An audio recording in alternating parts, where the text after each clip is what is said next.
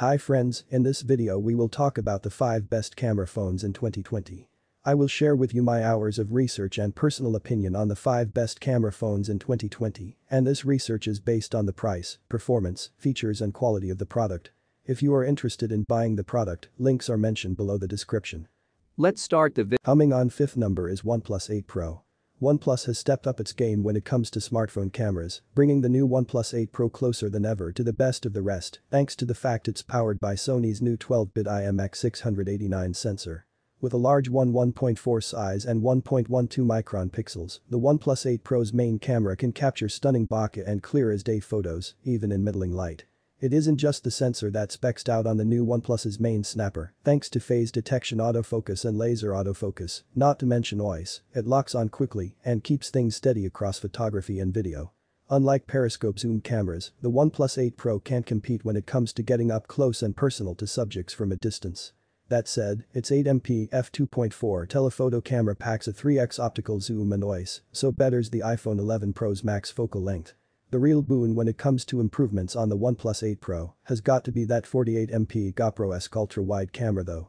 With a huge pixel count for an ultra-wide, an open f2.2 aperture to let in plenty of light and a 14mm, 116 degrees angle of view, it gets plenty in frame and grabs more resolution than virtually any other ultra-wide camera around. Finally, OnePlus's 12MP color filter camera. This bizarre addition captures a twisted take on reality, giving standard colors a neon, almost metallic screen-printed finish. Coming on 4th number is Google Pixel 4. The Pixel 4 is probably the most mixed bag in our list. On the one hand, it's a fantastic camera phone with capabilities even DSLR users can only dream of, made possible by the almost 5-minute-long exposure astrophotography mode. On the other hand, however, it's a pricey flagship with poor battery life and no ultra-wide camera. If you're thinking about picking one up, therefore, we'd urge you to go for the Pixel 4 XL if you hope to make it through a full day, as this bigger Pixel 4 lasts that bit longer. Both phones have the same excellent dual camera, and it's a corker. Despite its main sensor being just 12.2MP, similar to the iPhone 11 Pro, it grabs beautifully balanced pictures almost every time.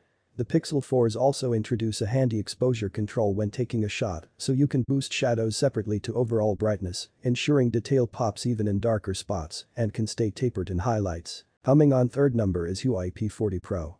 The Huawei P40 Pro is the best camera phone you can buy for under $1,000, it's that simple. In fact, for a certain type of photographer, one who values a telephoto camera, it's just the best camera phone around, period.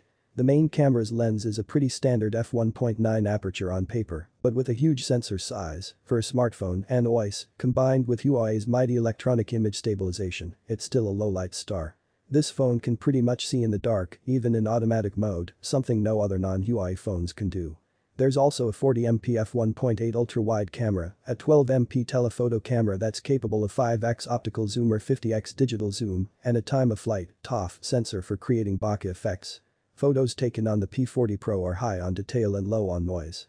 Unlike Samsung, Huawei's photos don't look overly sharpened, and while they aren't as natural and neutral as those taken on the Oppo Find X2 Pro, many will prefer Huawei's comparatively punchy style. As far as zoom goes, while the P40 Pro may not get quite as close as the Galaxy S20 Ultra, the phone costs a lot less and, more importantly, delivers more consistent image quality across its cameras. Coming on 2nd number is iPhone 11 Pro. The iPhone 11 Pro doesn't just feature the best smartphone camera Apple's ever made, it's also the best camera phone money can buy for a certain type of user. It's reliable, you take a shot, and it's likely going to be a good one, even in middling light. Dynamic range is strong, and with 3 cameras, it's versatile too. The primary camera features a 26mm focal length, perfect for grabbing everyday snaps. The ultra-wide camera takes a step back so you don't have to, getting more in the frame with its 13mm focal length.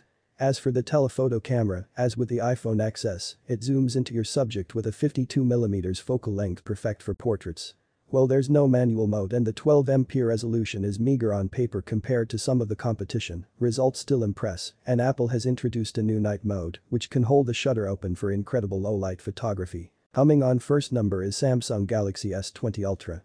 The new Samsung Galaxy Note 20 Ultra is the best camera phone you can buy today because it does everything well. Its primary 108-megapixel camera, which showed promise in the Galaxy S20 Ultra earlier this year but was hampered by glitches, has been improved with the use of a new dedicated laser autofocus sensor. The 12MP telephoto uses a folded lens design to achieve 5x optical power, which obliterates the 2x optical zoom of the iPhone 11 Pro and can deliver lossless 10x zoom, as well as up to 50x digital zoom. The Ultra zoom really is best in class when compared to other camera phones on the market. It uses a roughly 5x optical zoom with a high-resolution sensor to create virtually lossless 10x zoom images. Packing a fun single-take mode, the whole S20 range is social media ready, capturing a range of photos and videos simultaneously so you can snap once, then decide later. They're also all 8K ready, shooting the highest resolution footage on the block. If you like the video, please hit the like button and subscribe the channel. Thanks for watching.